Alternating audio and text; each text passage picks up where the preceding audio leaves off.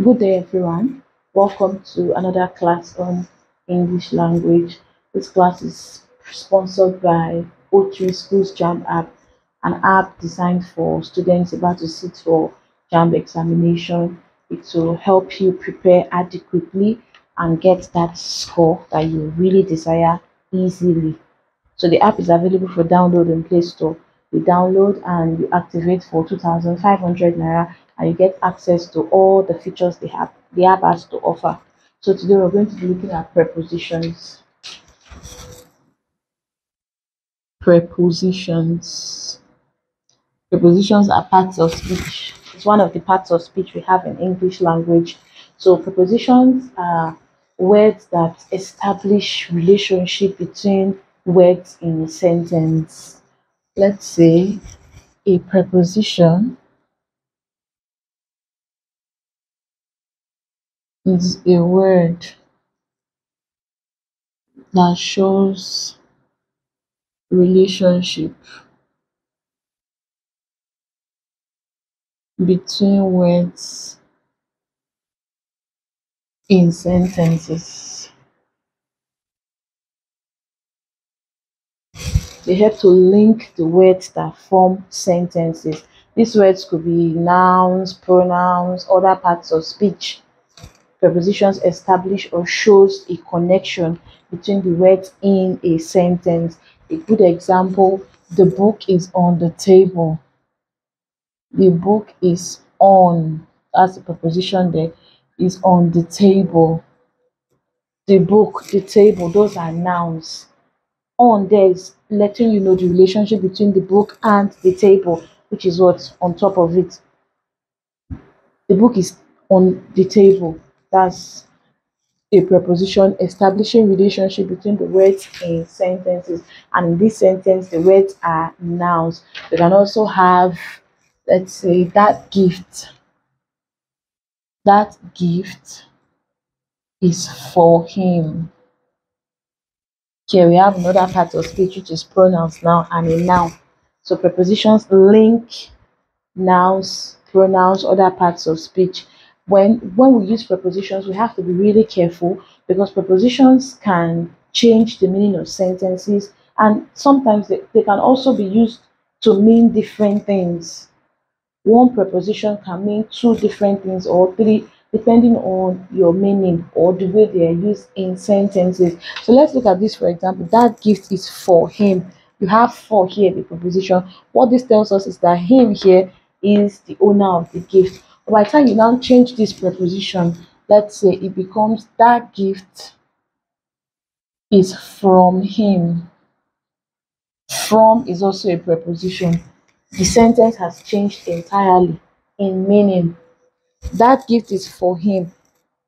This is the owner of the gift. Or that gift is from him. Him becomes the giver, no more the owner or the receiver of the gift. So prepositions can change the meaning of sentences, and then, like I said, they can also be used to mean different things. For example, the prize was awarded at the office. At is a preposition here. The prize was awarded to the office. Preposition here is to. So this sentence now means entirely different things.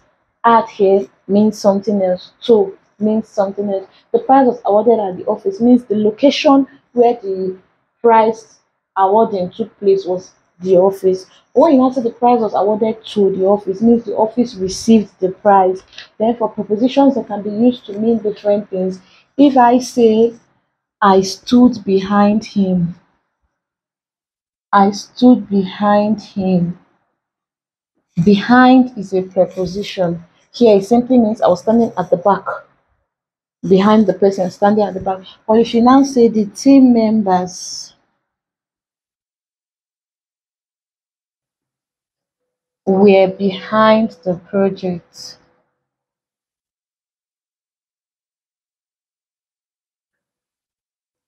In this sentence, behind now has another meaning entirely. It doesn't mean that the team members were standing at the back of the project. No. What this tells us is that the team members support the project or they are for the project.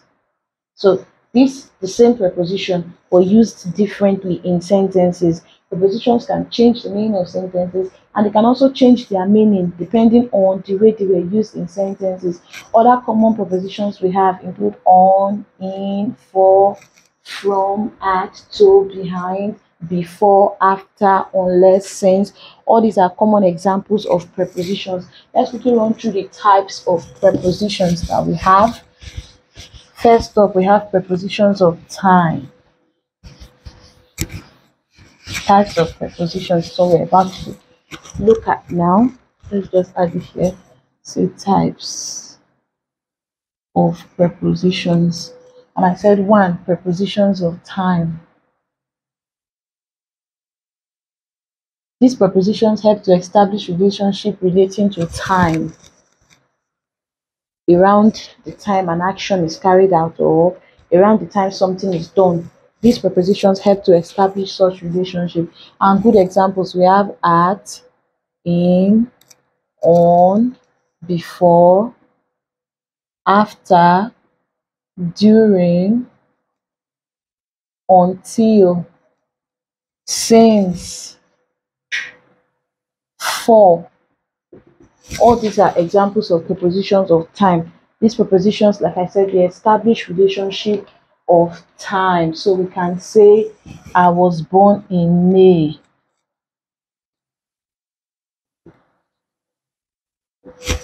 In prepositions relating to time. May is a month of the year relating to time. Or you can say, she had her lunch during break. Because of that preposition there, during, if you know the time the break is, you already know the time that she ate the lunch. So these prepositions establish relationship of time. Then very quickly look at the difference between since and for. We use since when the time is specific. If you are specific about the time, for example, I have been waiting, or let's not repeat I. Let's say we have been walking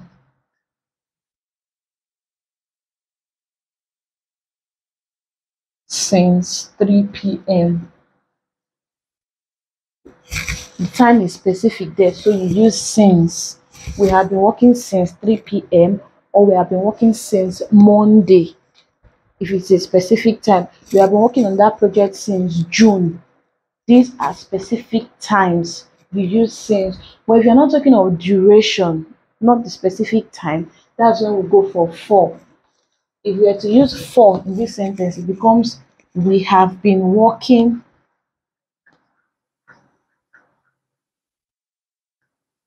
for 3 hours. So if it now comes to duration, this one specific time, this one duration. Duration could be hours, days, months, years. We use for duration. We have been working for 3 hours. We have been working for 3 months. We have been on it for 3 years. If you have to do with duration of time, we use the preposition for. But if the time is specific, you want to be specific about the time, you go for since 3 p.m., since Monday, since morning, since noon. Those are specific times. That's the difference between since and for. Then very quickly look at the next preposition. Prepositions of place.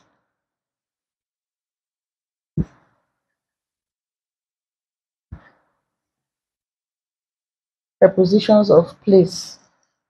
Establish location or relationship about location. That's what prepositions of place helps with, about the location of things, or let's say an object. So examples we have under, over, inside. These are common examples of prepositions of place or place prepositions: under, over, inside, between, outside, above.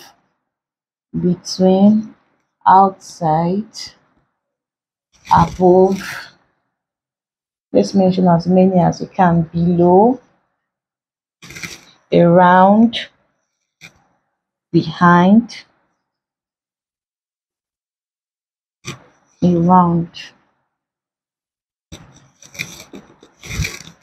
These are examples of place prepositions. We also have on and in. We'll look at the difference between that.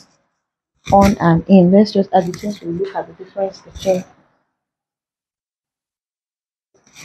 So these are common examples of place prepositions. If you say Tade lives behind the school,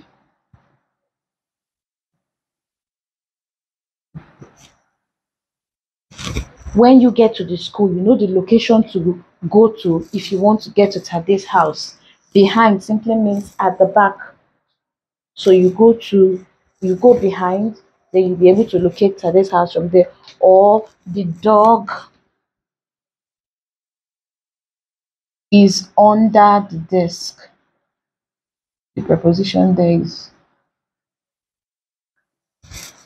that's a place preposition too, telling you the location of the dog. I mean, so you have to look under the desk to check for the dog. Let's put it that way. So these are examples of place prepositions. Then I said the difference between on and in. We use on when what you're talking about has a specific surface. Then in is for boundaries. When it has boundaries, you now use in. The example we used before: the book is on the table.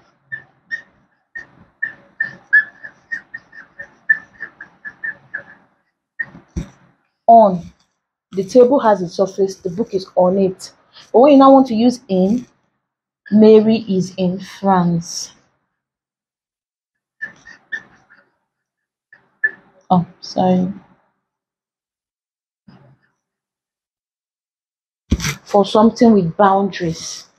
On, objects with surface, with surfaces. Then France, in rather, objects with boundaries.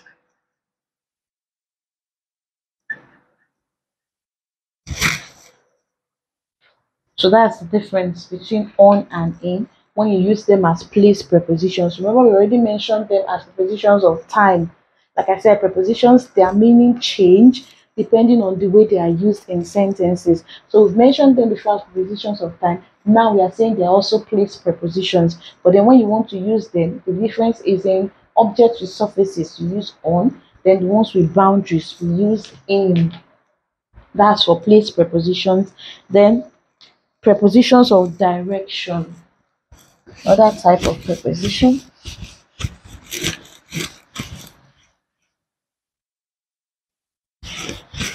Prepositions of direction.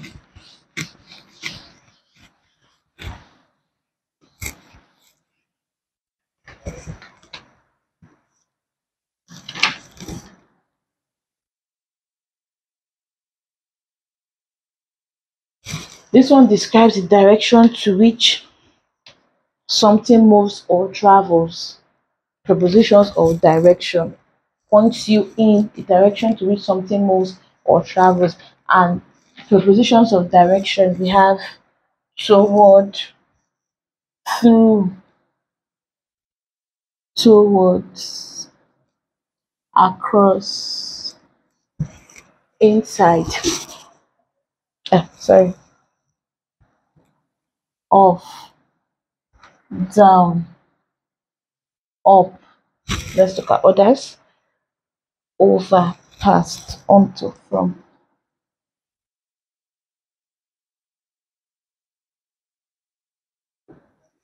These are common examples of prepositions of direction, pointing us to the direction in which something moves or travels. So an example we have She went up the stairs.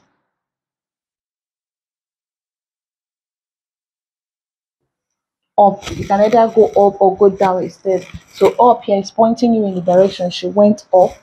Then the bullet went through the door. Tells you that the bullet was past the door and entered through. That's the preposition there. Through. Prepositions of direction. He swam across the lake. You know the direction that he was. He swam across the lake. Those are types of prepositions that we have. So then we have the bullet went through the door. He swam across the lake.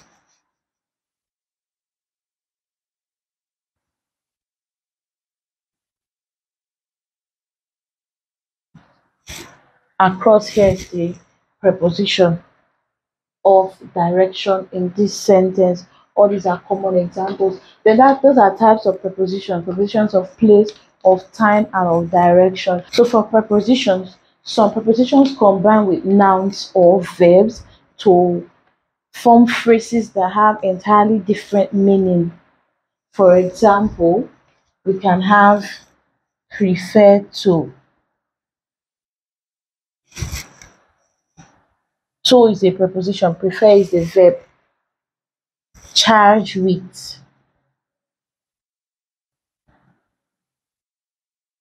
relate to, relate to, admit to. There are very many. Kick against, frown at. All these, let's underline the prepositions there. Frown at, pull over, at hand,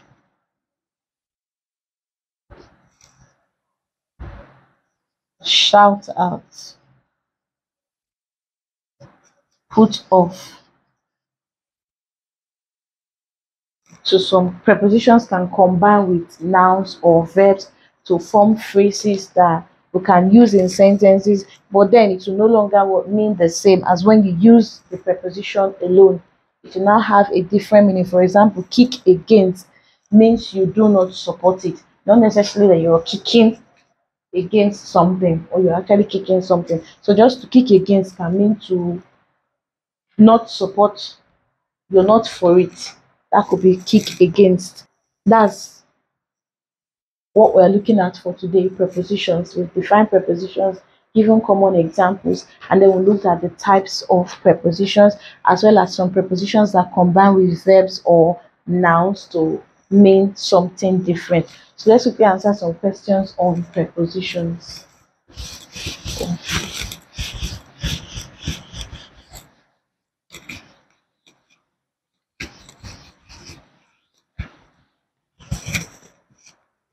Questions.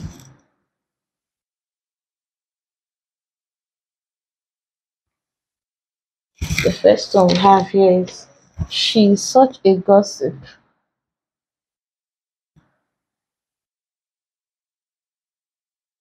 I keep her dash arm's length.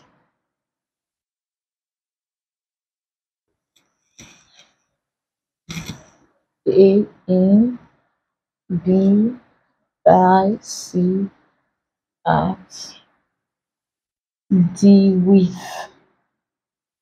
She's such a gossip. I keep her dash arm's length. So our answer becomes at arm's length. At arm's length is like an idiom. So at is already like fixed with that. At arm's length. That means you keep her at a distance. You try to distance yourself. My children always go to school dash bus. A in, B on, Okay, in A, C by D by A. My children always go to school dash bus. The correct preposition to use there is by bus. That's the correct preposition to use, not on bus or in a bus. You can say on foot, not by foot then. So it becomes by bus, by train. We use by that this preposition for those means of movement. Then Chidi voted dash the party's chairman.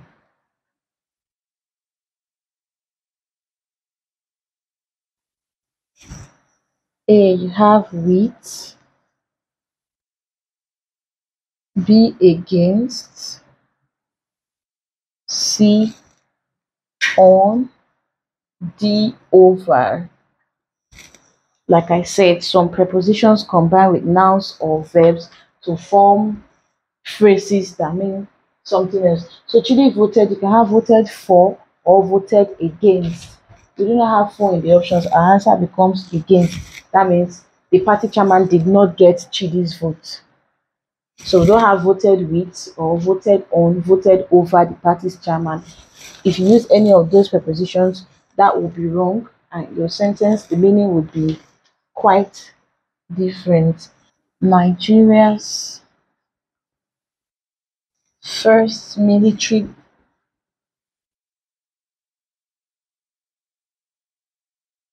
administration came to power dash 15th January 1966. Option A we have in, B by, C at, D on. Nigeria's first military administration came into power dash 15 January 1966. We have on, preposition of time. So since the date they give us is specific, 15th January, we use in. But if they had just said 1966, in would have been there. Sorry, we use on. If they had just said 1966 without this specific date, our answer could have been in. Nigeria's first military institution came to power in 1966 or in January 1966. But since the specific date is stated, we use on. Another question. His behavior at school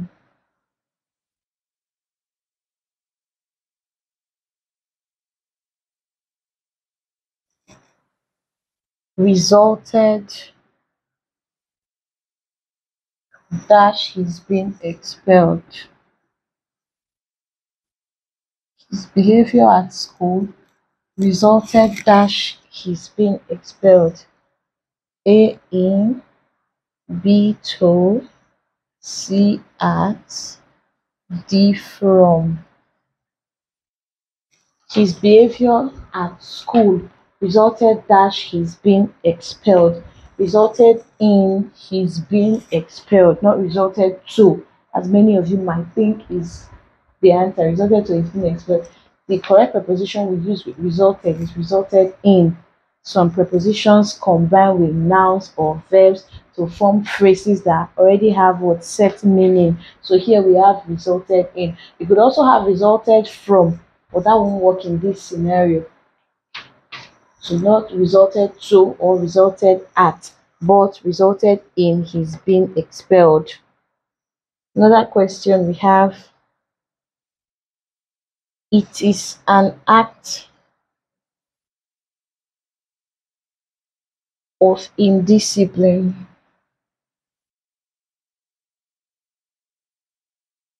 to renege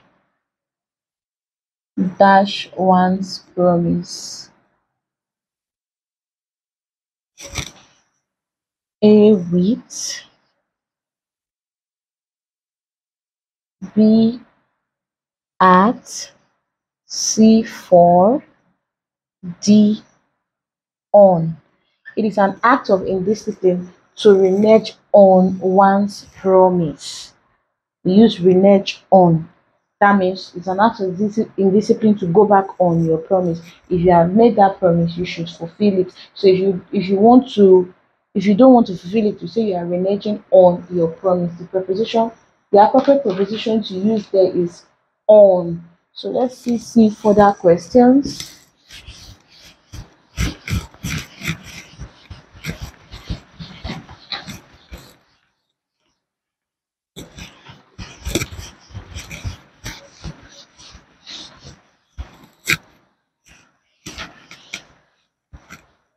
Having decided dash.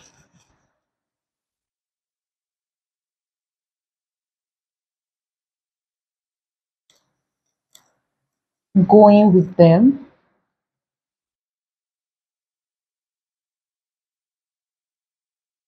I stayed indoors.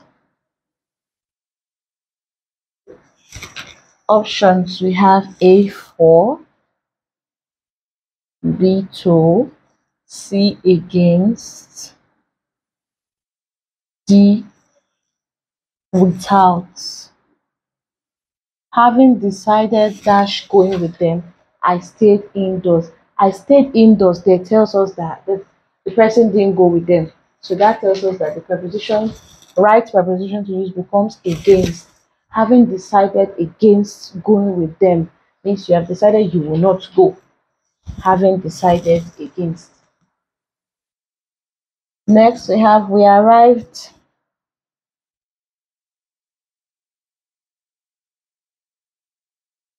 just dash time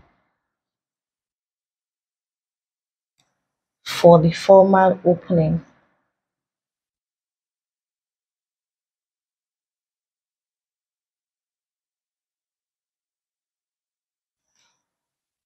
A in, B after, C before, D at.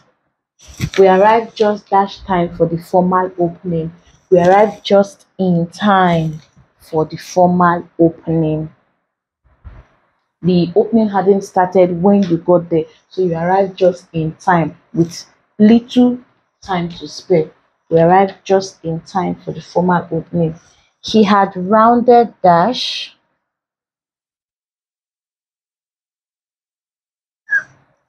his lecture before the student arrived.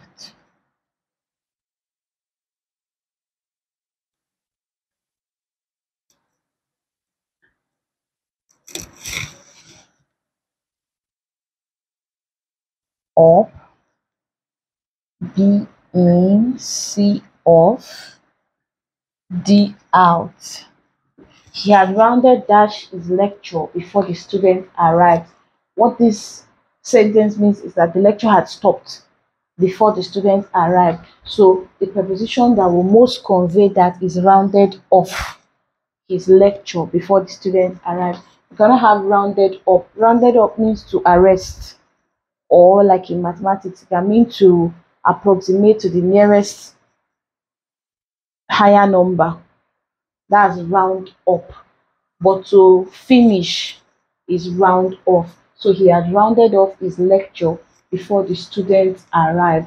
Let's take note. Like I said, prepositions can be easy to misuse, especially because their meanings keep changing depending on their use, and some prepositions attach to nouns and verbs to get set meanings. So in order for us to easily answer questions like this, we should have them at our fingertips. O3 Schools JAMB app will help you with that. So it's advisable you download the app and practice. There are more questions in the app that you can use to practice. We'll stop here for today. Thank you very much for watching.